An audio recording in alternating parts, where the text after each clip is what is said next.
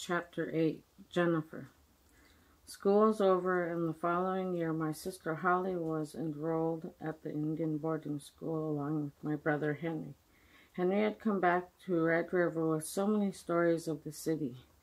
Places were open 24 hours a day. You could eat fries at 2 in the morning. Awesome! I could not wait for high school to start for me.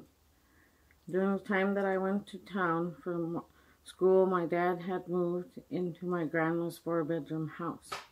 This move was to help the expansion of his sports fishing lodge. So when we returned, it was to a new house. So big for us, I thought. But I did get my own room. The new house is near the dump, and in the fall, many bears hit the dump to fatten up for their winter sleep. Bears have a big circle of food that they keep doing all summer. Depending how big their circle was, we seen most bears every 7 to 10 days. Bears have a good memory for easy getting food. The dump was everyone's favorite. When the locals would dump in bear season, they pulled up and honked a couple of times, waited for the bears to go in the bushes, then get out, dump, and get back in and drive off. From my bedroom window, you could see all this happen. When someone said there was a bear in the village, I always went home. I'm not about to find out if they were full or hungry. To this day, I was going the other direction of these massive animals. When I had graduated to 8th grade, my dad had talked to me about how life was when we were an adult. He had stated that kids played with dolls and boats. I was growing to an adult, he stated, and therefore I was to put down these kid games. My dad said that my childhood name, Jenny, was to be no more. My adult name was Jennifer, and I was to tell everyone. My life just felt different after that conversation, and an adult.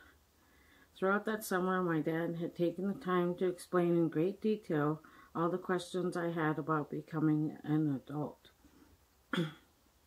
In the fall was the time my brother Henry and I would go to a place called the Swimming Hole to get giant wood logs for our winter supply of firewood. My grandma's foyer could hold at least 5 cords of wood. Red cedar and yellow cedar were used for kindling. My dad would watch for the fine weather to go to the swimming hole because we had to go out to the ocean and travel for about 10 minutes on the open water for the perfect spot to pull logs off the beach. Baseball-sized rocks led to a steep drop-off into the ocean, perfect to get the skiff right on the beach. My sister Holly came with us a couple of times. The first day my sister Holly and I planned on swimming in the ocean, we had our village swimwear, shorts, and a t-shirt. Ready and heading for the water, my brother states as we near the water that he wouldn't swim there because of the sea lions. Sea lions, we did not think of that at all. No swimming for us. We would take about 3 days to collect wood logs to drag back to the village. Then the work would begin for the rest of us. At the beach, the men would cut up the logs into sections to bring to the house. When it got to the house, they started to chop it up and made a pile of wood perfect for kindling.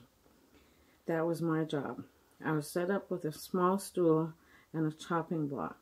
My brother showed me how to chop up these boards for kindling.